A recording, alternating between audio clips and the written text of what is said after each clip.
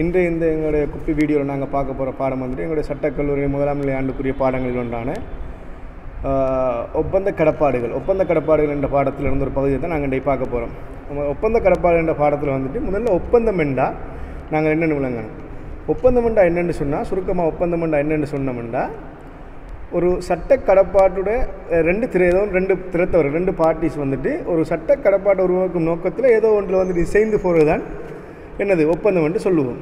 இப்போ ஒப்பந்தம் என்றால் அங்கே கட்டாயமாக என்ன செய்யணும்னா சட்டக்கடப்பாடு என்ற ஒரு விஷயம் வந்துட்டு இருக்கணும். சட்டக்கடப்பாடு என்ற ஒரு விடயம் இல்லைண்டா அதை வந்துட்டு நாங்கள் என்ன சொல்ல முடியாதுன்னா ஒப்பந்தம் என்று சொல்ல முடியாது. உதாரணமாக ரெண்டு நண்பர்கள், ஒரு நண்பர் இன்னொருவரை வந்துட்டு ஒரு விருந்துக்காக ஏதோ ஒரு விருந்துக்காக அவருக்கு அழைக்கிறார். மற்ற நபரும் தான் அந்த விருந்துக்கு வருவதாக ஒப்புக்கொள்கிறார். அப்போ ஒப்புக்கொண்டதுக்கு பின்னால் அந்த நண்பர் வந்துட்டு விருந்துக்கு அழைத்தவர்கிட்ட விருந்துக்கு அந்த டைமுக்கு போகலை என்று சொன்னால் மற்ற நண்பர் என்ன செய்ய முடியாதுன்னா ஒப்பந்த மீறல் என்று தான் ஒரு நண்பரோட ஒப்பந்தம் ஒன்று செய்தாகவும் அவர் ஒப்பந்த வாக்குறுதி தான் வருவதாக ஒப்பந்த வாக்குறுதி தந்து ஆனால் ஒப்பந்த மீறல் செய்ததாகவும் வழக்கு தொடரவோ அல்லது நிவாரணம் கோரவோ முடியாது. ஏனென்று சொன்னால் அவங்களுக்கு ஏற்பட்டது என்னது இல்லை, அது ஒரு ஒப்பந்தமாக கருத முடியாது. ஏன் அங்கே அவர் விருந்துக்காக அழைத்தது வந்துட்டு சட்டக்கடப்பாட்டொன்றை ஏற்படுத்த வேண்டிய நோக்கமோ அல்லது தான் வருவார் என்று சொல்லும்போது அவர் சட்டக்கடப்பாட்டை உருவாக்கணும் என்ற நோக்கமோ அங்கே வந்து செய்யலை, அந்த விடயத்தில் இருக்க இல்லை. அப்போ அதனால் என்னென்னா அதை வந்து ஒப்பந்தமாக கருத முடியாது. அப்போ ஒப்பந்தம் ஒன்று ஏற்படும் என்று சொன்னால் அந்த ஒப்பந்தம் ஏற்படுறதுக்கு பல்வேறு முக்கியமான விடயங்கள் அவசியம் என்று சொல்கிறாங்க. அதில் ஒன்று தான் இந்த ஒஃபர் அண்ட் எக்ஸப்ட்னஸ் என்று சொல்கிறது, அதாவது கொடைமுனைவும் ஏற்பும் என்று சொல்கிற ஒரு பகுதி. அதே போல் இன்னும் சில பகுதிகளும் என்னது ஒப்பந்தம் ஒன்று ஏற்படணும்னு சொன்னால் அத்தியாவசியமான விடயங்கள் என்று சொல்லப்படுற விடயங்கள் இன்னும் சில விடயங்கள் இருக்குது. உதாரணமாக சொல்லப்போனால் அதே போல் இப்போ ஒப்பந்தம் ஒன்று அங்கே உருவாகணும் என்று சொன்னால் அந்த ஒப்பந்தத்தில் ஈடுபடுற நபர்கள் வந்துட்டு ஒப்பந்தம் ஒன்றில் ஈடுபடுவதற்கு வயதடைஞ்சிருக்கணும். அதாவது அந்த வயதில் அவங்க தகமையடைஞ்சிருக்கணும். ஒரு சிறுவரோடையோ அல்லது ஒரு வயது தகமையடையாத ஒரு நபரோட என்ன செய்ய முடியாது, ஒரு ஒப்பந்தம் ஒன்றை ஏற்படுத்த முடியாது. அதே போல் அந்த ஒப்பந்த நியதிகளும் நிபந்தனைகளும் என்ன செய்யப்படணும், வெளிப்படையாக அதில் குறிக்கப்பட்டிருக்கணும். அதே போல் என்ன செய்யணும், சம்மதம் வந்துட்டு முறையான முறையில் பெறப்பட்டிருக்கணும். தகாத செல்வாக்கு அதே போல் முறையற்ற வகையில் என்ன செய்ய முடியாது, சம்மதம் பெறப்பட்டிருக்க முடியாது ஒரு திறத்தவருடைய. அப்போ இந்த மாதிரியான விடயங்களை பூர்த்தி செய்தால் மட்டும்தான் என்ன செய்யணும், ஒப்பந்தம் ஒன்று உருவாக முடியும். இப்போ அதில் நாங்கள் இன்றைக்கு பார்க்க போகிற பகுதி வந்துட்டு இந்த ஒஃபர் அண்ட் எக்ஸப்ட்னஸ் என்ற பகுதி. ஒஃபர் அண்ட் எக்ஸப்ட்னஸ்னால் முதல் நாங்கள் ஒஃபர் என்றால் என்னென்னு சொல்லுவோம், அதாவது தமிழில் நாங்கள் கொடைமுனைவு என்று சொல்லுவோம். அப்போ கொடைமுனைவுண்டா என்னென்னு சொன்னால், கொடைமுனைவுண்டா என்னென்னா ஒரு திறத்தவர் வந்துட்டு இன்னொரு திறத்தவரை, ஒரு பார்ட்டி இன்னொரு பார்ட்டியை குறிக்கப்பட்ட சில நிபந்தனைகளுக்கு அமைய என்ன செய்கிறது, ஒரு ஒப்பந்தத்தில் இணைப்பதற்காக ஒரு அழைப்பை மேற்கொள்வது தான் அதில் என்ன செய்கிறது ஒஃபர் என்று சொல்லுவோம். ஏதோ ஒரு திறத்தவர் இன்னொரு திறத்தவரை குறிக்கப்பட்ட சில நிபந்தனைகளுக்கு அமைய என்ன செய்வார், ஒரு சில நிபந்தனைகளை சொல்லி ஒரு ஒப்பந்தத்தில் இணைப்பதற்காக ஒரு அழைப்பு மேற்கொள்வது தான் என்ன சொல்லுவோம், ஒஃபர் என்று சொல்லுவோம். அப்போ அதுதான் ஒஃபர். ஒஃபர் வந்துட்டு நாங்கள் என்ன செய்வோம், ரெண்டு வகையில் ஒஃபர் வந்துட்டு வகைப்படும். அதில் ஒன்று தான் வந்துட்டு விசேட கொடைமுனைவு, அதாவது ஸ்பெஷல் ஒஃபர் என்று சொல்லுவோம். அதே போல் என்ன சொல்லுது, பொதுவான கொடைமுனைவு என்று சொல்லுவோம். விசேட ஒஃபர் என்றால் என்னென்னு சொன்னால், அந்த ஒப்பந்தத்தை நோக்கி அழைப்பதற்கான அந்த அழைப்பு வந்துட்டு குறித்த ஒரு பகுதியினரை நோக்கித்தான் சொல்லப்பட்டிருக்கும். அதான் விசேட ஒஃபர் என்று சொல்லுவோம். ஒஃபர் மீன் அந்த கொடைமுனைவு என்று சொல்கிறது.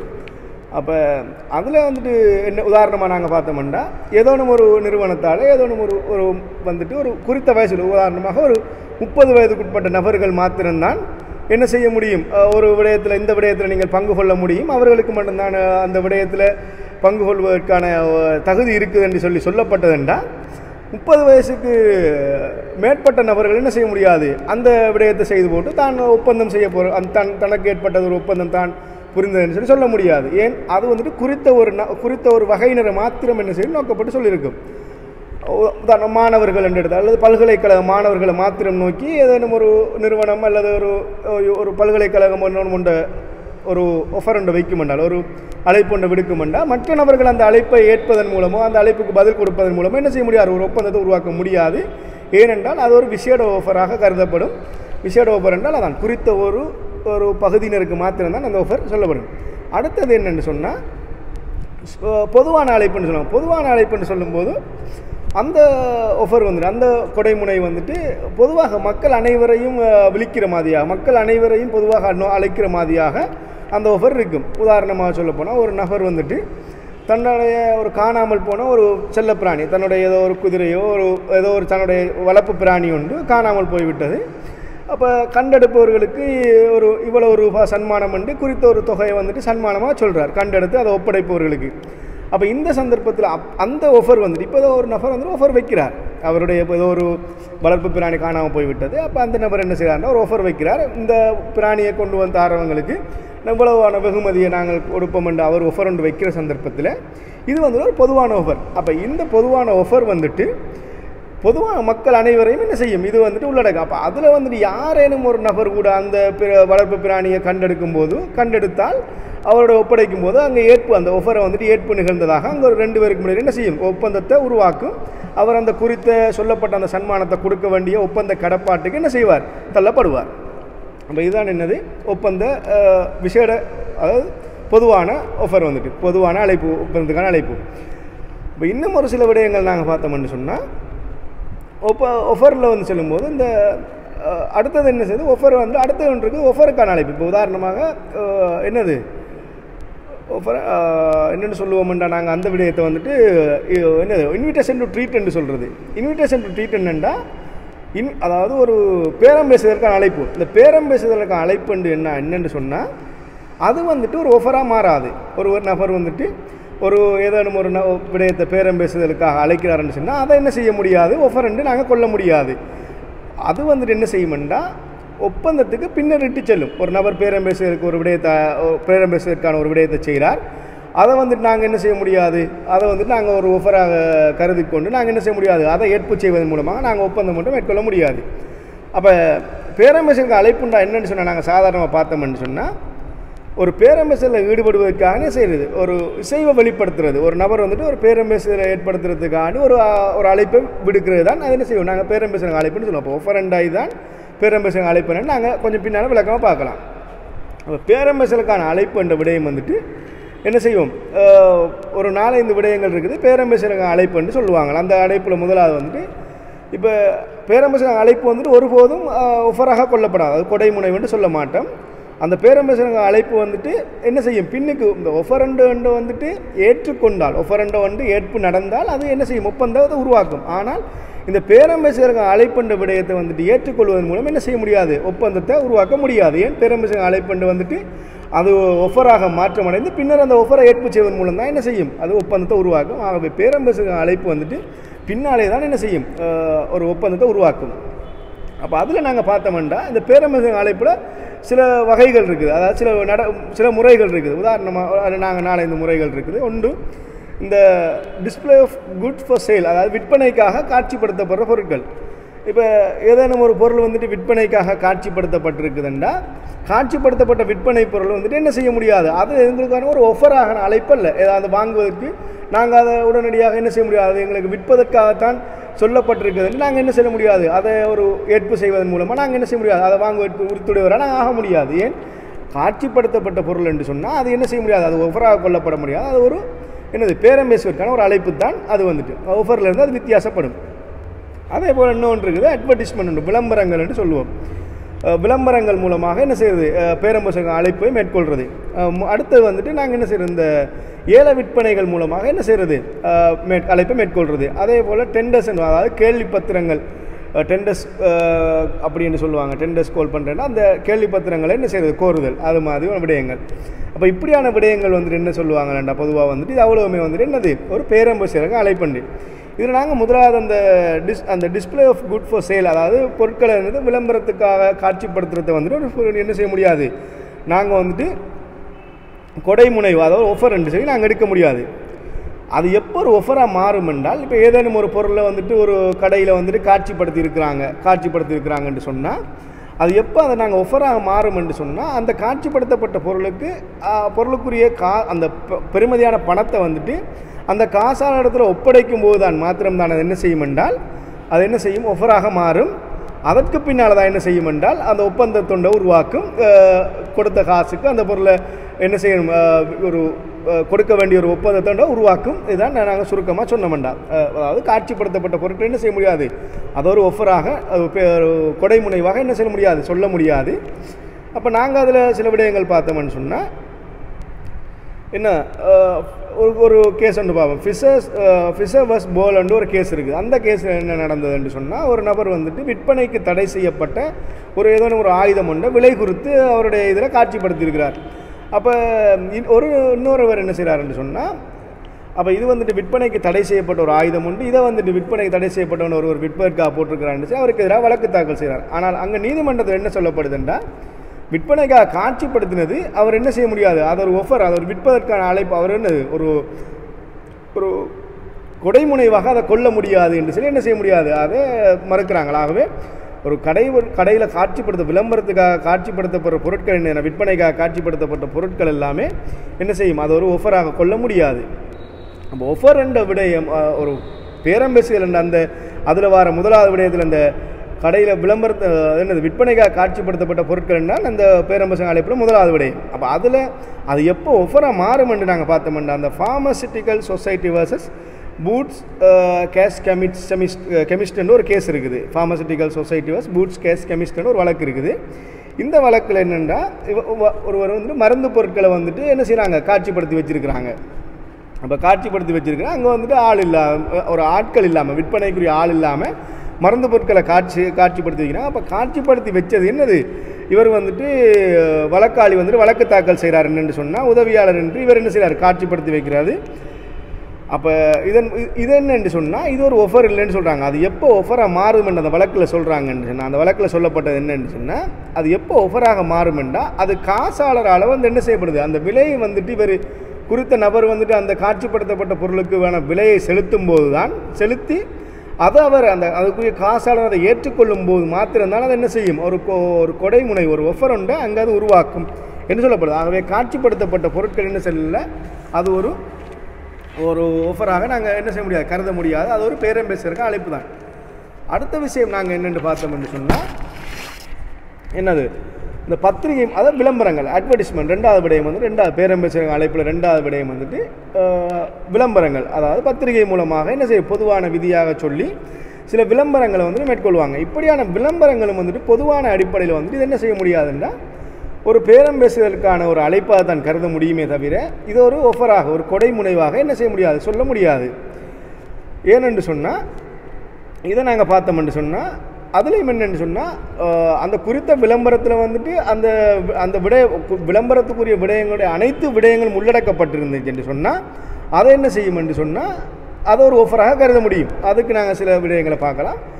இல்லாத பட்சத்தில் பொதுவான விதியின் அடிப்படையில் ஒரு விளம்பரம் என்று சொன்னாலே அது வந்துட்டு என்னது, ஒரு பேரம்பேசுகிற அழைப்பு தானே தவிர அது என்னல்ல, ஒரு கொடைமுனை அல்லது ஒஃபர், அதாவது ஒஃபர் அல்ல என்று சொல்லுவாங்க. அதில் நாங்கள் அந்த பேட்ரிச் வஸ் கிரிண்டன் என்ற ஒரு வழக்கு இருக்குது. பேட்ரிச் வஸ் கிரிண்டன். இந்த வழக்கு என்னென்னு சொன்னாங்கன்னா, இந்த பெம்பல் ஃபின்ச் என்ற ஒரு பறவை இனம் உண்டு. பெம்பல் ஃபின்ச் என்ற ஒரு பறவை இனத்தை வந்துட்டு என்ன செய்கிறாங்க, விற்பனை செய்வதற்கான ஒரு விளம்பரம் உண்டு, விளம்பரப்படுத்துகிறாங்க.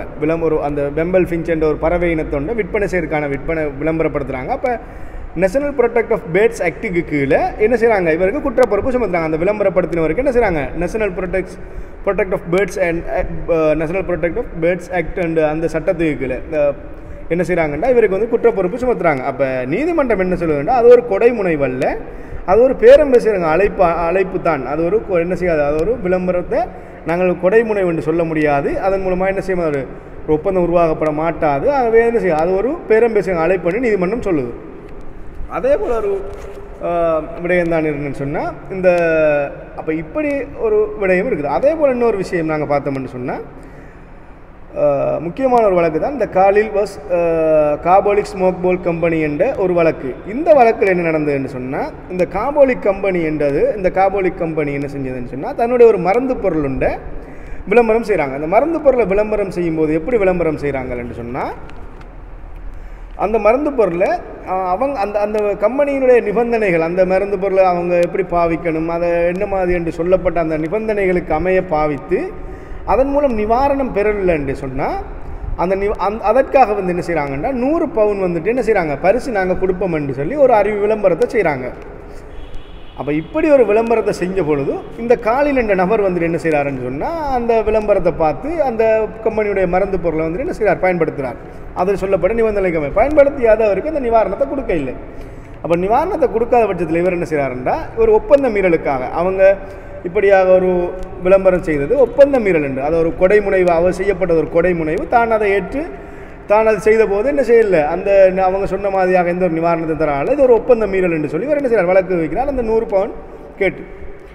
இந்த சந்தர்ப்பத்தில் என்ன சொல்லப்படுதுன்னா இப்போ வந்து இந்த கம்பெனி செய்த இந்த காபோலி கம்பெனி செய்த விளம்பரம் வந்து ஒரு ஆஃபர் என்று சொல்கிறாங்க. ஏன்னு சொன்னால் அதில் அந்த விளம்பரம் சம்பந்தமான எல்லா தகவல்களையும் வந்துட்டு பொதுவாக என்ன செய்துட்டான். உதாரணமாக அவர் இதை பாவிக்கலைன்னா 100 பவுன் தருவன் என்று சொல்லி பரிசு அவங்க இந்த மாதிரியான நியதிகளுக்கு அடிப்படையில் பாவித்து நிவாரணம் தர இல்லைன்னா என்னது தாங்க 100 பவுன் தருவதாக அறிவித்திருந்த காரணத்தால் என்ன செய்யப்படுது அது ஒரு ஆஃபராக கொள்ளப்படுது. ஏனென்றால் அந்த விளம்பரம் சம்பந்தமான எந்த ஒரு தகவலும் இல்லாத மாதிரி அந்த விளம்பரம் இருக்கையில் அந்த விளம்பரம் சம்பந்தமான சகல தகவல்களையும் உள்ளடக்கியதாக இருந்ததால் அதை ஒரு பேரம்பேசலுக்கான அழைப்பாக அல்லாமல் அதை ஒரு ஒஃபராக சொல்கிறாங்க. அதை ஒரு ஒஃபராக கொண்டு சொல்லி அந்த கம்பெனிக்கு என்ன சொல்கிறாங்கன்னு நான் நீதிமன்றம் இந்த அடிப்படையில் அந்த கம்பெனியால் செய்யப்பட்ட விளம்பரத்தின் அடிப்படையில் அந்த மருந்து பொருளை பயன்படுத்தி நிவாரணம் பெறாத அனைவரும் என்ன செய்யலாம் அந்த 100 பவுன் என்ற இதை என்ன செய்யணும் கம்பெனி கொடுக்க வேண்டும் என்று சொல்லப்படுது. ஏன்னு சொன்னால் அது ஒரு ஒஃபராகத்தான் சொல்கிறாங்க அது ஒரு பேரம்பேசல் அழைப்பு இல்லைன்னு சொல்கிறாங்க. ஆகவே இந்த விளம்பரம் என்ற விடயத்தில் வந்துட்டு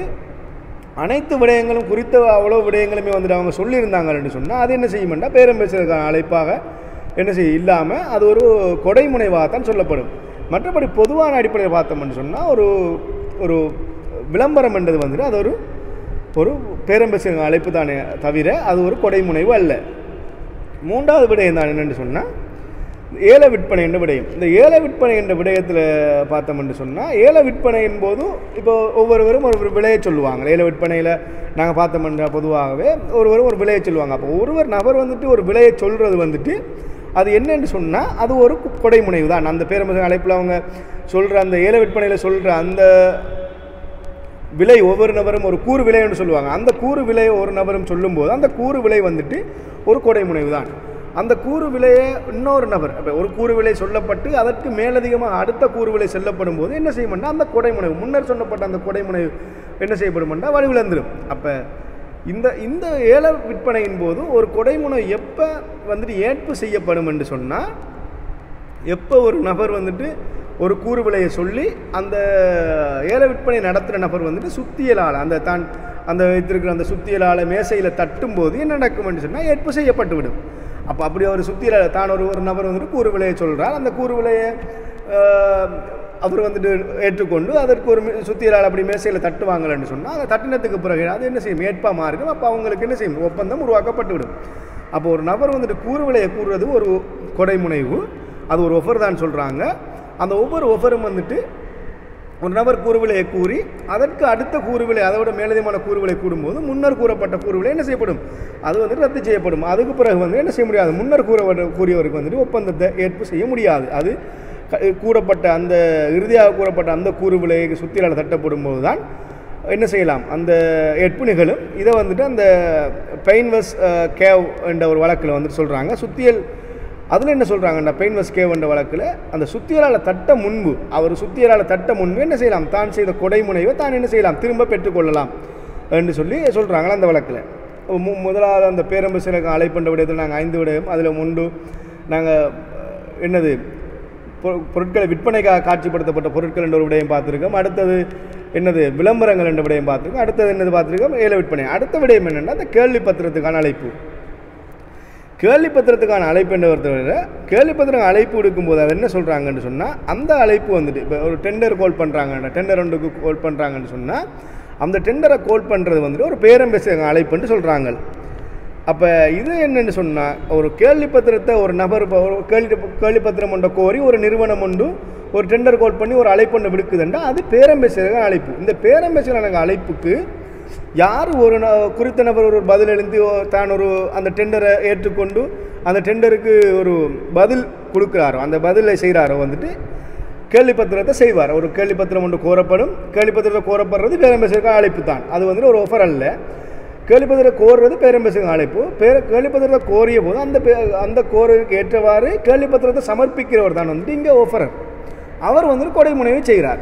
அப்பொழுது தான் என்ன செய்யும் அந்த கேள்விப்பத்திர கோர் வந்து அந்த டெண்டர் வந்துட்டு என்ன செய்யும் ஆஃபராக மாறுது எப்போன்னு சொன்னால் கேள்விப்பத்திரத்தை ஒரு நிறுவனம் கோருது. கேள்விப்பத்திரத்தை ஒரு நிறுவனம் கோரிய பின்னு அந்த கேள்வி பத்திரத்தை சமர்ப்பிக்கிற நபர் தான் ஒஃபர் செய்தவராக கருதப்படுவார், அவர் தான் கொடை முனைந்ததாக கருதப்படுவார். இப்போ அந்த நிறுவனம் அந்த கொடை முனைவு அவர் செய்த அந்த கேள்வி பத்திரத்தை ஏற்றுக்கொள்ளுது என்று சொன்னால் அது அங்கே ஏற்பா மாறும். இப்போ என்ன செய்யும் என்று சொன்னால் ஒரு ஒப்பந்தம் உருவாகும். ஒரு கொடை முனை கொண்டு வந்து அங்கே ஒரு ஏற்பொண்டு நிகழ்ந்துச்சு என்று சொன்னால் அது ஒரு ஒப்பந்தத்தை உருவாக்கும்.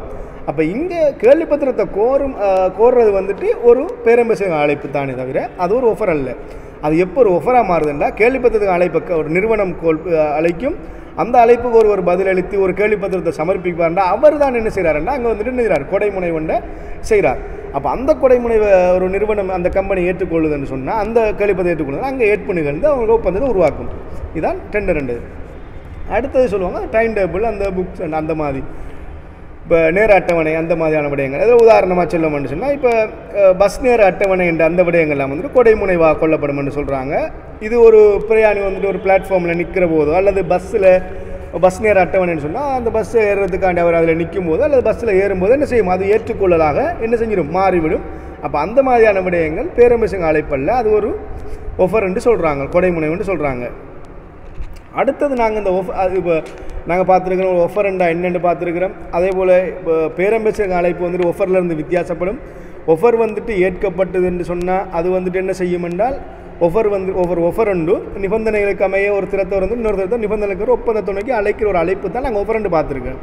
அந்த ஒஃபர் ஏற்பு செய்யப்பட்ட உடனே அவங்க இருவருக்கு ஒரு ஒப்பந்தத்தை உருவாக்கும். ஆனால் பேரம்பேசுக அழைப்புன்றது வந்துட்டு ஒரு ஒப்பந்தத்தை ஏற்படுத்துவதற்கான ஒரு அழைப்பு, ஒரு பேரம்பேசுவதற்கான அழைப்புன்றது ஒரு விஷயம் வந்துட்டு என்னென்னு சொன்னால் ஒரு ஒப்பந்தத்தை ஏற்படுத்துவதற்கான ஒரு தூண்டலை செய்கிறது. ஒரு ஒப்பந்தத்தை ஏற்படுத்துவதற்கு ஒரு தூண்டலை செய்கிறது அந்த பேரம்பேசுங்க அழைப்பு. பல்வேறு வகையில் என்ன செய்வாங்க, தூண்டலை செய்வாங்க. அதில் நாங்கள் என்ன செய்வோம், பொருட்களை காட்சிப்படுத்தி வைக்கிறது, அதே போல் ஏல விற்பனை, அதே போல் டெண்டர்ஸ், அதே போல் இந்த விளம்பரங்கள் என்ற விடயங்களை பார்த்தோம். அதில் அந்த காலில்வஸ் காபோலிக் என்ற அந்த கேஸ் வந்து ஒரு முக்கியமான வழக்கு. அந்த விளம்பரங்கள் என்ற விடயம் வந்துட்டு எப்பொழுது வந்துட்டு அது ஒஃபராக கொள்ளப்படும், எப்போ வந்துட்டு அது என்ன செய்யப்படும், அதாவது பேரம்பேசுக அழைப்பாக கொள்ளப்படும் என்ற விஷயத்தை நாங்கள் விளங்கிக்கிறோம். அதில் அந்த காலில்வஸ் காபோலிக் என்ற வழக்கின்படி அந்த விளம்பரம் எல்லா குறித்த விடயங்களையும் உள்ளடக்கி அந்த குறித்த விளம்பரத்தில் எந்த ஒரு கேள்வி கேட்பு இருக்குது. அதாவது அந்த விளம்பரத்தை வாசிக்கிற ஒரு நபருக்கு அந்த விளம்பரம் சம்பந்தமான தகவல்களும் கிடைக்கக்கூடியதாக அந்த ஒஃபர் அந்த அமைஞ்சத்தால் அது என்ன செய்வாங்க, அது ஒரு ஒஃபர் என்று சொல்லுவாங்க. இல்லாத பட்சத்தில் என்ன செய்யும், பொதுவாக அடிப்படையில் ஒரு விளம்பரம் என்றது பேரம்பேசுக அழைப்பு என்று தான் சொல்லுவாங்க. அடுத்தது இந்த ஒஃபர் என்ற விடயத்தில் 2 வகையான ஒஃபர்கள் இருக்குது. இந்த குரோஸ் ஒஃபர், அதே போல் என்னது கவுண்டர் ஒஃபர்ன்னு சொல்லுவாங்க. அதாவது குறுக்கான கொடை முனைவு, அதே போல் எதிர்கொடை முனைவுன்னு சொல்கிறது. குரோஸ் ஒஃபர் என்று சொன்னால் என்னென்னு சொன்னால் இப்போ ஒரு நபர் வந்துட்டு ஏதேனும் ஒரு நபர் வந்துட்டு ஒரு காரை ஏதோ ஒன்று வைத்திருக்கிறார். அந்த காரை விலைக்கு வாங்குறதுக்காக ஒரு நபர் என்ன செய்யறாருன்னா தான் வச்சு ஒரு கார் உண்டை இப்போ ஒரு 5 லட்சம் ரூபாய்க்கு தன்னிடமில்ல ஒரு காரையோ ஏதோ ஒரு பொருளை வந்துட்டு 5 லட்சம் ரூபாய்க்கு விற்பதற்காக ஒரு நபருக்கு என்ன செய்யறாருன்னா கொடை முனைகிறார். ஒரு கொடை முனையில் ஏதோ ஒரு முறையில் அவருக்கு என்ன செய்கிறார், அந்த கொடை முனைவை அவருக்கு என்ன செய்கிறார், அனுப்புகிறார் அந்த ஒரு நபரை நோக்கி. மற்ற நபர் என்ன செய்கிறாருண்டா இவர் செய்த கொடை முனைவு வந்துட்டு அவர் அறிந்து கொள்ளலை. இவர் இப்படி ஒரு தன்னை நோக்கி ஒரு கொடை முனைவு 5 லட்சம் ரூபாய்க்கு குறித்த ஒரு பொருள் அவர்கிட்ட இருக்கிற ஒரு ஏதோ ஒரு பொருள் உண்டு, குறித்த பொருள் உண்டு 5 லட்சம் ரூபாய்க்கு தன்னை நோக்கி என்ன செய்கிறார், விற்பதற்கு செய்த கொடை முனைவு வந்துட்டு தான் அறிந்து கொள்ளாமல் இவர் என்ன செய்கிறாருன்னு சொன்னால் அந்த நபரில் அதே நபர் அந்த குடைமுனைவு செய்த நபரிடமுள்ள அதே பொருளை அதே 5 லட்சம் ரூபாய்க்கு என்ன செய்கிறது, தான் வாங்குவதாக ஒரு கொடைமுனை கொண்டு அவரை நோக்கி செய்கிறார். தான் வாங்க அதை விரும்பப்படுறதாக அப்படி என்ன செய்கிறார், தான் அதை கேட்குறார். அப்போ 5 லட்சம் ரூபாய்க்கு தான் அதை என்ன செய்கிறேன் வாங்க விரும்புகிறேன் என்று அவர் ஒரு கொடைமுனை கொண்ட செய்கிறாருன்னு சொன்னால் இது என்ன செய்யறேன்டா க்ரோஸ் ஆஃபர் என்று சொல்லுவாங்க. அதாவது குறுக்கான இதுண்டு. அது 2 பேருமே வந்துட்டு என்ன செய்கிறாங்க ஒரே ஒஃபரை வந்து செய்கிறதால இது வந்து என்ன செய்ய முடியாது, ஒரு ஒஃபராக ஒரு கொடைமுனைவாக கொள்ள முடியாது. அதே போல் இன்னொரு ஆஃபர் இருக்குது வந்துட்டு என்னது கவுண்டர் ஆஃபர்ன்னு சொல்லுவாங்க. அந்த கவுண்டர் ஆஃபர் என்னென்னு சொன்னால் நாங்கள் உதாரணமாக பார்த்தோம்னு சொன்னால் அதுக்கு ஒரு வழக்கை வச்சு நாங்கள் ஒரு தீர்க்கப்பட்ட ஒரு வழக்கை வைத்து நாங்கள் என்ன செய்ய விளங்கப்படுறோம். அந்த ஹைட் வஸ் ரெஞ்ச் என்ற ஒரு வழக்கு. இந்த ஹைட் வஸ் ரெஞ்ச் என்ற வழக்கில் என்ன நடந்ததுன்னு சொன்னால் இந்த ரெஞ்ச் என்ற நபர் வந்துட்டு 1000 பவுண்ட்ஸுக்கு வந்துட்டு என்ன 1000 பவுண்ட்ஸுக்கு 1000 பவுண்டுக்கு தண்டை ஒரு லேண்ட் ஒன்றை விற்கிறதுக்கு என்ன செய்கிறாருன்னு சொன்னால் அந்த ஹைட் என்ற நபருக்கு வந்துட்டு என்ன செய்கிறாருன்னா ஒரு கொடைமுனைவு செய்கிறார். ரெஞ்ச் வந்துட்டு தன்னுடைய காணி உண்டு 1000 பவுண்டுக்கு விற்பதற்காக இந்த எச்சை நோக்கி என்ன செய்கிறாருன்னா விற்பதற்கு ஒரு கொடைமுனைவை செய்கிறார். இந்த எச்சை என்ன செய்கிறாருன்னு சொன்னால் 950 பவுனுக்கு என்ன செய்கிறாரு, 950 பவுனுக்கு தான் அவருடைய காணியை வாங்க விரும்புவதாக என்ன செய்கிறாருன்னா ஒரு எதிர்கொடை முனை ஒன்று செய்கிறார். அவர் செய்த கொடைமுனைவை பேர் ஏற்றுக்கொள்ளாமல் 1000 பவுனுக்கு தான் ஏற்றுக்கொள்ளாமல் 950 பவுனுக்கு தான் வாங்க விரும்புவதாக ஒரு இதொன்று செய்கிறார். இந்த சந்தர்ப்பத்தில் என்ன செய்கிறாங்கன்னு சொன்னால் இவர் செய்ததை என்ன செய்கிறாருன்னா அவர் ஏற்றுக்கொள்ள இல்லை. இந்த ரஞ்சன் நபர் ஏற்றுக்கொள்ளாமல் வர்றார். இப்போ மறுபடியும் என்ன செய்கிறார், அந்த ஹைட் என்ற நபர் தான் 1000 பவுண்டுகளுக்கு அந்த நிலத்தை அந்த காணியை வாங்குவதற்காக என்ன செய்கிறார், திரும்ப சொல்கிறார். தான் ஏற்கனவே சொன்னா போல அந்த 1000 பவுண்டுகளுக்கு அந்த காணியை தரும்படி கோருகிறார். இப்பொழுது இந்த ரஞ்சன் நபர் என்ன சொல்கிறார்னா 1000 பவுண்டுகளுக்கு இந்த காணியை கொடுக்கறதுக்கு மறுக்கிறார். அப்போ இந்த ஹைட் நபர் என்ன செய்கிறாருன்னா தான் ஒரு ஒப்பந்த மீறலுக்காக ரஞ்ச் வந்துட்டு ஒரு ஒப்பந்த மீறல் செய்ததாக வழக்கு தாக்கல் செய்கிறார். அப்போ இப்போ வந்துட்டு நீதிமன்றம் என்ன சொல்லுதுன்னு சொன்னால் இந்த ரெஞ்ச் என்ற நபர் வந்துட்டு 1000 பவுண்டுகளுக்கு தன்னுடைய காணியை விற்பதற்காக ஒரு கொடைமுனை கொண்ட ஹைடை நோக்கி செய்யும்போது அதை ஹைட் வந்துட்டு 950 பவுண்டுகளுக்கு ஒரு எதிர்கொடைமுனை கொண்டு செய்கிறார். அப்பொழுது வந்து என்ன செய்யலைன்னு சொன்னால் இவர் என்ன செய்யலை, ஏற்றுக்கொள்ளவில்லை. அந்த 1000 பவுண்டுக்கு இவர் ஒரு கொடைமுனைவை செய்யும்போது ரெஞ்ச் வந்து செய்யும்போது இந்த ஹைட் என்ற நபர் என்ன செய்யணும், அதை ஏற்றுக்கொள்ளலை. அப்போ ஏற்றுக்கொள்ளாதபடியால் அங்கே ஒரு என்ன செய்யலை, ஒரு ஒப்பந்தம் உண்டு. அவர் செய்த கொடைமுனை இவர் ஏற்காதனால அங்கே ஒரு என்ன செய்யலை, ஒரு கொடைமுனை ஒன்று நிகழவில்லை என்று சொல்கிறாங்க. அப்போ இவர் என்ன செய்கிறாருன்னா மாறி எதிர்கொடைமுனை ஒன்று செய்கிறார் 950 பவுண்டுகளுக்கு. 950 பவுண்டுகளுக்கு இவர் செய்த எதிர்கொடைமுனைவை அந்த நபர் என்ன செய்யலைன்னா ஏற்றுக்கொள்ளலை. அப்போ அதனால் இங்கே எந்த ஒரு ஒப்பந்தமும் என்ன செய்யலைன்னா நிகழலை என்று சொல்லி தான் இந்த வழக்கு. இதைத்தான் சொல்கிறது எதிர்கொடைமுனை ஒன்று சொல்லுவாங்க. அப்போ கொடைமுனை ஒன்று சொன்னால் இவ்வளோ தான். நம்ம கொடைமுனை முக்கியமாக இன்னும் சில விஷயம் என்ன சொல்லணும்னா அந்த சட்ட வழிதான கொடைமுனை ஒன்ற பண்புகள் சிலது இருக்குது. ஒரு சட்ட ரீதியான சட்ட வலிதுள்ள ஒரு கொடைமுனையில் சில பண்புகள் இருக்குது. அந்த பண்புகள் என்ன வேண்டாம், ஒரு சில திட்டவட்டமான நியதிகள் என்ன செய்யறது, நிபந்தனைகள் அந்த வந்துட்டு அந்த கொடைமுனைவை கொண்டிருக்கணும். இப்போ நாங்கள் ஏற்கனவே பார்த்த மாதிரி இந்த காலில்வாஸ் காபோலிக் என்ற வழக்கில் வந்துட்டு என்ன செய்தோம்னா அவங்க என்ன நேரடியாகவே அந்த நிபந்தனைகள் அடிப்படையில் அந்த மருந்து பொருளை உபயோகித்து அதை நிவாரணம் பெறாதவர்களுக்காக 100 பவுண்டு அளவு தந்தாங்கன்னா அது திட்டமான ஒரு நிபந்தனைகள் என்ன செஞ்சிருந்தது, அது கொண்டிருந்தது. அப்போ அது ஒரு ஒஃபராக கொள்ளப்படும். அதான் சட்ட வழிதான் நிபந்தனை முதலாவது பண்பு. அடுத்தது என்ன செய்யணும்னு சொன்னால் சந்தேகம் இல்லாததாக இருக்கணும், ஒரு சந்தேகமற்றதாக ஒன்று இருக்கணும். அடுத்தது என்ன செய்யணும்னு சொன்னால் இப்போ சட்ட கடப்பாடு என்ன செய்யணும், அங்கே ஏற்படுத்தணும். அது சட்ட கடப்பாடு ஏற்படுத்தக்கூடியதாக இருக்கணும். அதே போல் என்ன செய்யணும், கொடைமுனை வென்ற விடயம் நாங்கள் சொன்ன மாதிரி அந்த பேரம்பேசலுக்கான அழைப்பு, அந்த பேரம்பேசலுக்கான அழைப்பிலிருந்து இந்த கொடைமுனை வென்ற விடயம் வேறுபட்டு காணப்படணும். அப்போ கொடைமுனை வந்துட்டு இந்த விடயத்திலிருந்து பேரம்பேசலுக்கான அழைப்பிலிருந்து வேறுபட்டு காணப்படணும். அதே போல் என்ன செய்யணும்னா கொடைமுனை வந்து ஏற்பவருக்கு என்ன செய்யணும்னா சரியாக வந்து தொடர்பாடப்பட்டிருக்கணும். இப்போ உதாரணமாக நபர் வந்துட்டு ஒரு கொடைமுனை ஒன்றை செய்கிறார், வந்துட்டு ஒரு குறித்த நபருக்கு வந்துட்டு கொடைமுனை ஒன்றை செய்கிறார். அந்த நபருக்கு அது தெரியாமல் என்ன செய்ய முடியாது, செஞ்சு போட்டு அவர் கொடைமுனைவு செய்தார் அதை கொடைமுனைவாகவே சொல்ல முடியாது. ஏனென்றால் இப்போ எந்த நபருக்கு அது ஏற்கணுமோ ஒரு குறித்த நபரை நோக்கி செய்யப்படுற ஒரு கொடைமுனைவு அந்த நபருக்கு தெரியப்படுத்தும்படியாக என்ன செய்ய முடியும், அந்த கொடைமுனைவு செய்யப்பட வேண்டும். இதுதான் கொடைமுனைவு என்ற விடயத்தில் பார்க்க வேண்டிய விடயங்கள். அடுத்தது என்னென்னு சொன்னால் இந்த கொடைமுனைவு என்னென்னு சொன்னால் கொடைமுனைவு வந்துட்டு முடிவுறுத்தப்படுற சில விடயங்கள். ஒரு நபர் வந்துட்டு ஒரு கொடைமுனை உண்டை நாங்கள் என்னென்னு பார்த்துருக்குறோம்.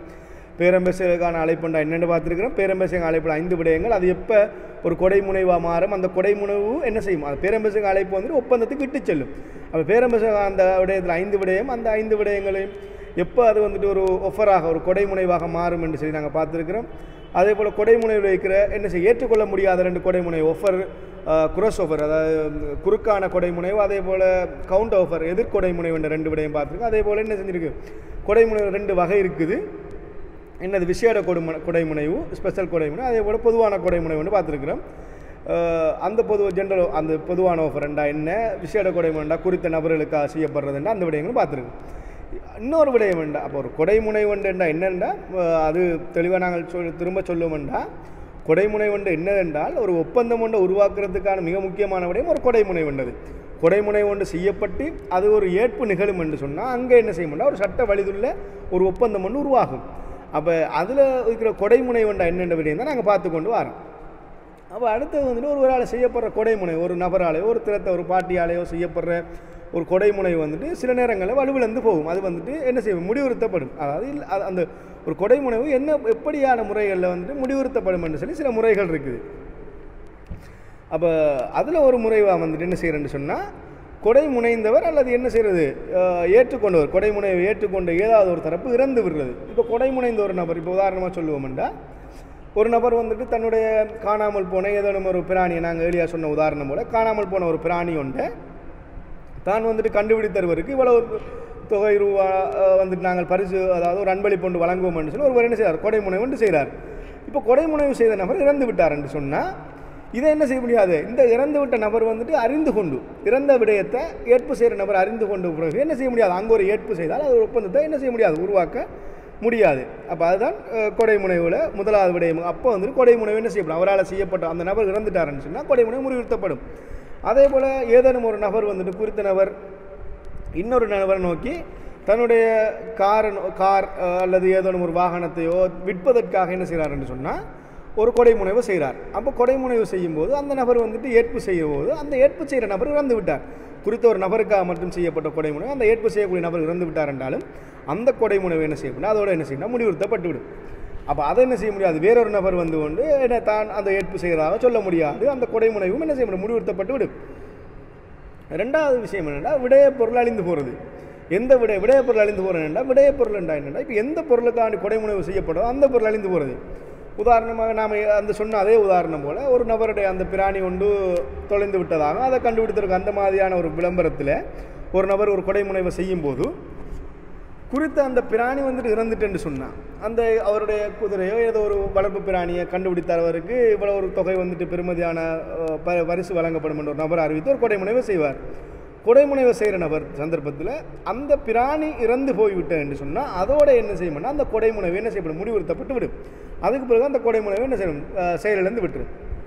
அடுத்தது என்னென்னா நேர இழப்புன்னு சொல்கிறது. இந்த நேர இழப்புன்ற விடயத்தில் என்னென்னு பார்த்தோம்னா சில கொடை முனைவுகள் வந்துட்டு குறித்த காலக்கெடு சொல்லப்பட்டு என்ன செய்யும்னா கொடை முனைவுகள் சொல்லப்படும். உதாரணமாக ஏதோ ஒரு நிறுவனத்தால் குறித்த திகதிக்குள்ளே செய்யப்படுற அந்த ஒரு வாய்ப்பிடுதல் ஏதோ ஒரு நாங்கள் செய்யப்படுற அந்த குறித்த திகதிக்குள்ளே நாங்கள் குறித்த ஒரு காலத்துக்குள்ளே செய்யப்படுற அந்த விடயங்களுக்காக குறித்த ஒரு சன்மானமோ அல்லது பரிசுகளோ வழங்கப்படும் என்று சொல்லி ஏதோ ஒரு நிறுவனம் ஒன்று அறிவித்தல் செய்தேன்னு சொன்னால் அந்த திகதி முடிந்ததுக்கு பின்னால் அந்த கொடை முனைவு என்ன செய்யும்னா இழந்துவிடும். அந்த குறித்த திகதிக்குள்ளே ஒரு நபர் போய் அவங்க என்ன நிபந்தனைகள் அந்த விடயங்களை செய்ய சொன்னாங்களோ அந்த விடயங்களை செய்வதன் மூலமாக அவர் என்ன செய்வார், அந்த கம்பெனியின் மூலம் அந்த நிறுவனம் சொன்ன கொடை முனைவை ஏற்றவராக மாதிரி அவங்களுக்கு ஒரு ஒப்பந்தம் பண்ணி நிகழ முடியும். ஆனால் அந்த திகதி தாண்டிட்டு என்று சொன்னால் என்ன செய்ய முடியாது, அந்த கொடை முனைவு வலுவிழந்து விடும். அந்த கொடை முனைவுக்காக என்ன செய்ய முடியாது, திகதி முடிந்ததுக்கு பின்னர் இன்னொரு நபர் போய் அதை ஏற்பு செய்வதாக சொல்ல முடியாது. ஏனென்றால் அது ஒரு குறித்த திகதி சொல்லப்பட்ட ஒரு கொடை முனைவு. அந்த குறித்த திகதி முடிஞ்சோன்னா அந்த கொடை முனைவு என்ன செய்யப்படும், மீள் செய்யப்படும். இன்னும் சில கொடை முனைவுகள் இருக்குது. அந்த கொடை முனைவு என்னன்னு சொன்னால் குறித்த ஒரு காலப்பகுதியோ குறித்த ஒரு நேரமோ சொல்லப்படாது. அந்த சந்தர்ப்பத்தில் ஒரு நியாயமான ஒரு காலம் ஒன்று என்ன செய்யப்படும், பார்க்கப்படும். அந்த நியாயமான காலத்துக்குள்ளே அந்த ஏற்போ அந்த கொடை முனைவு அவர் செய்தவர் மீட்டுக்கொள்ளலன்னு சொன்னால் ஏற்பு நடக்கலைன்னு சொன்னால் என்ன செஞ்சிடும், அந்த கொடை முனைவு வந்துட்டு வலுவிழந்து போய்த்திடும், அந்த முடிவுறுத்தப்படும். அதில் ஒரு வழக்கு ஒன்று நாங்கள் பார்த்தோம்னா அந்த ரம்ஸ்டாட் விக்டோரியா ஹோட்டல் வஸ் மொன்டிஃபயர் என்ற ஒரு கேஸ் இருக்குது. அந்த ஒரு வழக்கு, இந்த வழக்கில் என்ன நடக்குதுன்னா ஒரு கம்பெனி ஒன்ற பங்குகளை கேட்டு ஒரு நபர் ஜூன் மாதம் 1ஆம் தேதி என்ன செய்கிறாருண்டா ஒரு கொடை முனைவை செய்கிறார். கம்பெனி ஒன்ற பங்குகளை கேட்டு ஒரு விண்ணப்பிக்கிறார் ஒரு நபர் வந்துட்டு ஜூன் மாதம் 1ஆம் தேதி. பங்குகள் அவருக்கு ஒதுக்கப்பட்டிருக்குதாண்டா கம்பெனி என்ன செய்யுதுன்னு சொன்னால் நவம்பர் மாத கடைசியில் வந்துட்டு கம்பெனி அவருக்கு அவருடைய கொடை முனைவு அவர் செய்த அந்த விண்ணப்பத்தை ஏற்றுக்கொள்வதாக அவருக்கு பங்குகள் ஒதுக்கப்பட்டதாக என்ன செய்யுது, கம்பெனி நவம்பர் மாத கடைசியில் வந்துட்டு என்ன செய்யுது, கம்பெனி வந்துட்டு அவருக்கு அறிவிக்குது. அப்போ இந்த சந்தர்ப்பத்தில் இந்த நபர் வந்துட்டு அந்த பங்குகள் தனக்கு தேவையில்லைன்னு என்ன சொல்கிறார், அந்த பங்குகள் என்ன செய்யுது தனக்கு தேவையில்லைன்னு இந்த நபர் சொல்கிறார்.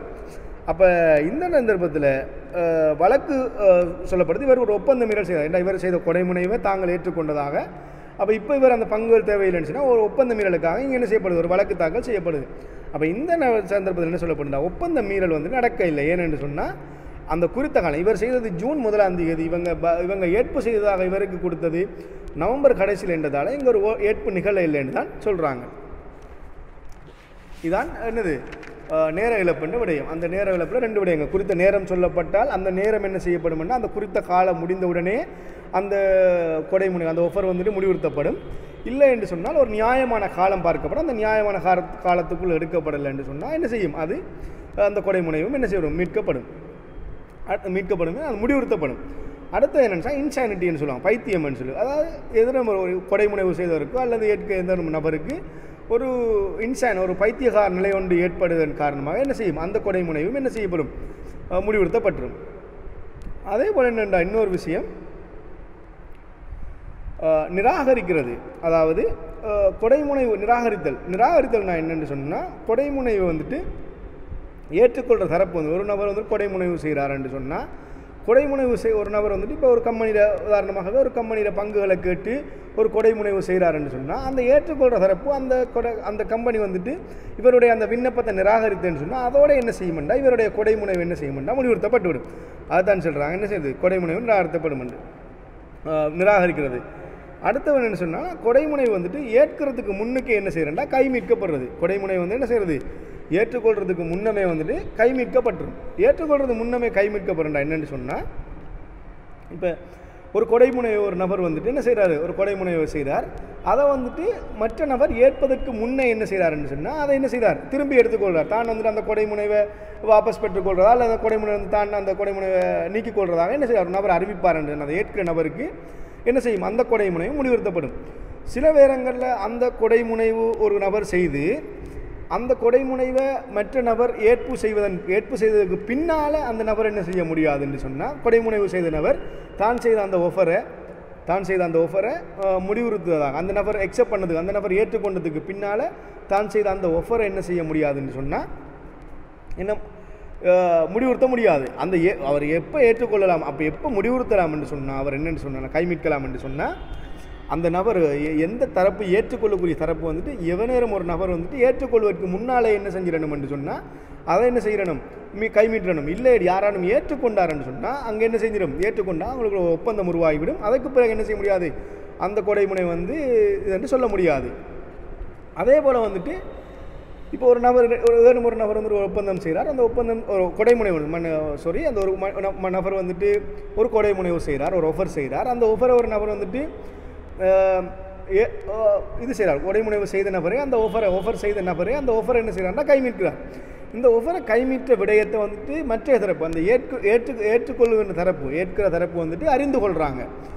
அவர் மூலமாக, அது குறித்த நபர் எந்த நபர் ஒவ்வொரு செய்தாரோ அந்த நபரை என்ன செய்தார்னா ஏற்கிற தரப்புக்கு சொல்கிறார், தான் அந்த கொடைமுனைவை கைமீட்டுக் கொள்றதாக சொல்கிறார். அல்லது அந்த ஏற்கிற தரப்பு வேறொரு நபர் மூலமாக, ஒரு மூன்றாவது தரப்பு மூலமாக அறிந்து கொள்கிறாங்க, குறித்த நபர் என்ன செய்கிறார் தன்னுடைய அந்த செய்யப்பட்ட கொடைமுனைவை திரும்ப அவங்க என்ன செய்கிறாங்க கைமீட்டுக் கொள்கிறாங்க என்று கேள்விப்பட்ட பிறகு என்ன செய்ய முடியாதுன்னா அந்த நபர் வந்துட்டு அந்த கொடைமுனைவை ஏற்றுக்கொள்ள முடியாது. அப்படி அதுக்கு பிறகு அவங்க ஏற்றுக்கொண்டாங்கன்னா அதை ஒரு ஏற்பாக அது ஒரு ஒப்பந்தத்தையும் உருவாக்க மாட்டாது. அப்போ இதுக்கு நாங்கள் சில 2 தீர்க்கப்பட்ட வழக்குகளை பார்த்தோம்னு சொன்னால், அதில் ஒரு வழக்கு தான் இந்த பைரன் வஸ் வண்டியன்ஹோவன் சொல்லி. அந்த பைரன் வஸ் வண்டியன்ஹோவன் என்ற வழக்கில் என்ன நடந்ததுண்டா, கொடைமுனை இந்த நபர் வந்துட்டு ஒவ்வொரு செய்த நபர் வந்துட்டு என்ன செய்கிறாருண்டா, 1ஆம் தேதி இந்த அக்டோபர் மாதம் 1ஆம் தேதிண்டா கொடைமுனை வந்து தபாலில் செய்கிறார். தன்னுடைய கொடைமுனை வந்துட்டு என்ன செய்கிறார், ஒரு ஒப்பந்தத்தை நோக்கி அந்த அழைப்பு வந்துட்டு கொடைமுனை வந்துட்டு தபாலில் செய்கிறார். அக்டோபர் 11ஆம் தேதி என்ன செய்யுதுன்னு சொன்னால், அந்த ஏற்றுக்கொள்கிற அந்த எக்ஸெப்ட் பண்ணுற அந்த நபருக்கு, அந்த கொடைமுனைவை ஏற்றுக்கொள்கிற நபருக்கு இந்த கொடைமுனை வந்துட்டு தபால் கிடைக்குது. அக்டோபர் 1ஆம் தேதி கொடைமுனை ஒஃபரை வந்துட்டு அந்த ஒஃபர் செய்கிற நபர் செய்கிறார். ஏற்பு செய்கிற நபருக்கு அக்டோபர் 11ஆம் தேதி அது கிடைக்குது. உடனடியாக என்ன செய்கிறார்னா ஏற்பு செய்கிற நபர் தான் அந்த கொடைமுனைவை ஏற்றுக்கொள்வதாக என்ன செய்கிறாருன்னு சொன்னால் உடனடியாக பதில் ஏற்பை வந்துட்டு செய்கிறார். உடனடியாக என்ன செய்கிறார், ஏற்பு செய்து அதை தபாலிடுறார் ஒஃபர் செய்த நபருக்கு. இந்த நபருக்கு 11ஆம் தேதி கிடைக்குது. இந்த நபர் 11ஆம் தேதி உடனடியாகவே ஏற்பு தபால் செய்கிறார். ஒஃபர் செய்த நபர் என்ன செய்கிறாருன்னு சொன்னால் அக்டோபர் மாதம் 8ஆம் தேதி இந்த ஒஃபரை தான் கைமீட்டுக் கொள்வதாக இந்த ஏற்பு செய்த நபருக்கு இன்னும் ஒரு கடிதத்தை என்ன செய்கிறார், தபால் செய்கிறார். தான் செய்த ஒஃபரை கைமீட்டுக் கொள்வதாக இன்னும் ஒன்றை தபால் செய்கிறார். அந்த கடிதம் அந்த விடயம் வந்துட்டு இவருக்கு அக்டோபர் மாதம் 15ஆம் தேதி ஏற்பு செய்த நபருக்கு அவர் 11ஆம் தேதி கிடைத்து அதை வந்துட்டு 11ஆம் தேதி உடனடியாகவே என்ன செய்கிறார்னா ஏற்ப தபால் செஞ்சு விடுறார். ஆனால் இந்த நபருக்கு என்ன செய்யுதுன்னா 8ஆம் தேதி திரும்ப ஒவ்வொரு செய்த நபர் தான் கைமீட்பு அறிவிக்கிறார். அந்த விடயம் வந்துட்டு 15ஆம் தேதி தான் வந்துட்டு என்ன செய்யுதுன்னு சொன்னால் இந்த ஏற்பு செய்த நபருக்கு கிடைக்குது. அப்போ இந்த சந்தர்ப்பத்தில் இந்த ஏற்பு செய்த நபர் என்ன செய்கிறாருன்னா ஒரு ஒப்பந்த மீறலுக்காக வழக்கு தாக்கல் செய்கிறார். ஏன்னு சொன்னால் தான் 11ஆம் தேதி தான் ஏற்பு செய்ததுக்கு பிறகு இவர் கொடைமுனைவை கைமீட்கிறது வந்துட்டு ஒப்பந்த முறிவாக வழக்கு தாக்கல் செய்யும்போது அப்படி அங்கே 15ஆம் தேதி இந்த ஒப்பந்தம் இவர் வந்துட்டு 11ஆம் தேதி 1ஆம் தேதி ஒரு முதலாவது ஒஃபரை கொடைமுனைவு செய்த அந்த சந்தர்ப்பத்திலிருந்து அந்த 15ஆம் தேதி அதாவது அந்த ஒப்பந்தத்தை, அதாவது அந்த கொடைமுனைவை அவர் கைமிக்கிற தினம் 15ஆம் தேதி அவருக்கு கிடைக்குது. அவர் 8ஆம் தேதி போட்டு வாங்கினார். அந்த 14 நாட்களுக்குள்ளே என்ன செய்யுது, இந்த ஒஃபர் வந்துட்டு வலிதாக தான் இருக்குது. இந்த ஒஃபர் வந்துட்டு கைமிற்கப்பட இல்லை இவருக்கு. அதாவது எந்த நபர் ஏற்றுக்கொண்டாரோ அந்த ஏற்றுக்கொண்ட நபர் என்ன செய்கிறார், அந்த ஏற்றுக்கொண்ட நபர் வந்துட்டு 14ஆம் தேதிக்குள்ளேயே ஏற்றுக்கொள்கிறார். ஆகவே அந்த 14 நாட்களுக்குள்ளே அந்த ஒஃபர் வந்துட்டு வலிதாக இருக்கிற அந்த காலத்துக்குள்ளேயே ஏற்பு செய்த நபர் அந்த ஒஃபரை ஏற்றுக்கொள்கிறார். ஏற்றுக்கொண்டதால் அங்கே ஒரு ஒப்பந்தம் ஒன்று உருவாகிட்டது. ஆகவே ஒப்பந்தம் ஒன்று உருவாகினதுக்கு பின்னால் தான் இந்த ஏற்பு செய்த நபருக்கு என்ன செய்யுது, அந்த தான் செய்த ஒஃபரை கைமீட்கிற கடிதம் கிடைக்கிறதால அங்கே என்ன செய்து அந்த ஒஃபரை கைமீட்க முடியாது, அது ஒரு ஒப்பந்த மீறல் என்று சொல்கிறாங்க.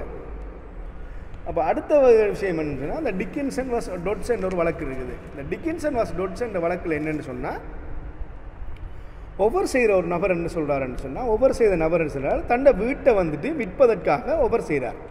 தன்னை வீட்டை விற்பதற்காக ஒவ்வொரு செய்கிற நபர் அந்த ஒஃபரை ஏற்றுக்கொள்கிற நபரை நோக்கி சொல்கிறார், ஜூன் மாதம் 12ஆம் தேதி காலை 9 மணிக்கு முதல் வந்துட்டு என்ன செய்கிறார், தனது ஏற்பை அந்த நபருக்கு தெரியப்படுத்தும்படி இந்த ஒவ்வொரு செய்கிற நபர் சொல்கிறார். ஆனாலும் இப்படி சொன்னதுக்கு பின்னால் இந்த நபர் என்ன செய்கிறாருன்னா, ஜூன் மாதம் 11ஆம் தேதியே ஜூன் மாதம் 12ஆம் தேதி 9 மணிக்கு முதல் தன்னை ஏற்பை தெரியப்படுத்தும்படி ஒவ்வொரு செய்த நபர் சொல்கிறார் தன்னை வீட்டை விற்கிறதுக்காக. ஆனால் என்ன செய்கிறாருன்னா, ஜூன் மாதம் 11ஆம் தேதியே தன்னை வீட்டை வேறொரு நபருக்கு என்ன செய்கிறார், வேறொரு நபருக்கு அதை விற்று விடுகிறார். இந்த விற்கப்பட்ட விடயத்தை வந்துட்டு 3ஆம் நபர் ஊடாக ஏற்கனவே அந்த கொடைமுனைவு செய்யப்பட்ட அந்த நபர், கொடைமுனைவு யாரை நோக்கி செய்யப்பட்டோ அந்த நபர் அறிந்து கொண்ட பிறகு இந்த நபர் என்ன செய்கிறார் என்று சொன்னால், முறைப்படி அறிந்து கொண்ட பிறகும் இந்த நபர் என்ன செய்யறாருன்னா, முறைப்படி அந்த கொடைமுனைவு செய்த நபர் 12ஆம் தேதி காலை 9 மணிக்கு முதல் தன்னை ஏற்ப செய்ய சொன்னதால் அதே முறைப்படி என்ன செய்யறாங்கன்னா, தெரிந்து கொண்டும் அந்த கொடைமுனைவு அவர் மீட்டுக்கொண்டு, அதாவது வேறொரு நபருக்கு அந்த வீடு விற்கப்பட்ட என்ற விடயத்தை தெரிந்து கொண்டும் என்ன செய்கிறாருன்னு சொன்னால், 12ஆம் தேதி 9 மணிக்கு முறைப்படி என்ன செய்கிறாருன்னா அந்த ஏற்ப செய்கிறார், தனது ஏற்ப தபாலிடுறார், ஏற்ப செய்கிறார், அந்த நபர் தபாலிட ஏற்ப செய்கிறார். இங்கே என்ன சொல்லுதுன்னு சொன்னால், கொடைமுனைவு வந்துட்டு 11ஆம் தேதியை வந்துட்டு என்ன நடக்குது, 11ஆம் தேதி அந்த வீடு விற்கப்பட்ட உடனே என்ன செய்யுது, கொடைமுனைவு கைமீட்கப்பட்டு விட்டது. இதுக்கு பிறகு என்ன செய்ய முடியாது, அந்த நபர் என்ன செய்யுது, தெரிந்து கொண்டு ஏற்பு செய்தது, அது ஒரு ஏற்பல்ல, அங்கே ஒரு ஒப்பந்தம் ஒன்று உருவாக இல்லைன்னு சொல்கிறாங்க. அப்போ இதுதான் வந்துட்டு ஒரு கொடைமுனைவு என்ற விடயங்கள் வந்துட்டு என்னது, முடிவுறுத்தப்படுற விடயங்கள். அப்போ கொடைமுனைவுண்டா ஒரு ஒப்பந்தம் ஒன்று உருவாகிறது, அதுக்கு முக்கியமான விடயம் கொடைமுனைவு ஏற்பு. அதில் கொடைமுனைவுண்டா என்னென்றா அந்த நிபந்தனைகளுக்கு ஏற்ப ஒரு குறித்த நிபந்தனைகளுக்கு அமைவ ஒரு திறத்தவர் வந்து இன்னொரு திறத்தை ஒப்பந்த துணைக்கு அழைப்புன்னு சொல்லி சுருக்கமாக பார்த்துருக்கிறோம். அதே போல் இது கொடைமுனைவு வந்துட்டு அதே போல் இன்விடேஷன் ட்ரீட், அதாவது என்னென்னு சொன்னால் பேரம்பேசுகிற அழைப்பு, ஒரு பேரம்பேசுகிற அழைப்புகள் 5 இருக்குது. அதில் பேரம்பேசுகிற அழைப்புகள் எப்போ ஒஃபராக மாறும் என்ற விடயங்கள் பார்த்துருக்கோம். அதே போல் விசேட கொடைமுனைவு, விசேட ஸ்பெஷல் ஆஃபர், அதே போல் ஜென்ரல் ஆஃபர், அந்த பொதுவான கொடைமுனைவு என்ற விடயம் பார்த்து, அதே போல் கொடைமுனைவில் இருக்கிற குறுக்கான கொடைமுனைவு குரஸ் ஆஃபர், அதே போல் கவுண்டர் ஆஃபர் என்ற விடயம், அதே போல் கொடைமுனை ஒன்று எப்போ வந்துட்டு முடிவுறுத்தப்படும் வந்துட்டு அந்த டெர்மினேஷன் ஆஃபர், அந்த ஆஃபர் வந்துட்டு எப்போ டெர்மினேட் ஆகும்னு சில விடயங்கள் பார்த்துங்க. அதில் அந்த நேர இழப்பு, அதே போல் கொடைமுனைந்தவரோ அல்லது ஏற்பு செய்கிறோ இறந்து போகிறது, அல்லது விடய பொருள் அழிந்து போகிறது, அல்லது பைத்தியகார நிலை, அதே போல் நேர இழப்பு ஏற்படுறது, அதே போல் கொடைமுனைந்தவர் என்ன செய்கிறது, இதை கைமீட்டுக் கொள்வது, இந்த மாதிரி விடயங்களும் அதில் சில தீர்க்கப்பட்ட விளக்கங்களை சுருக்கமாக பார்த்துருக்குறோம்.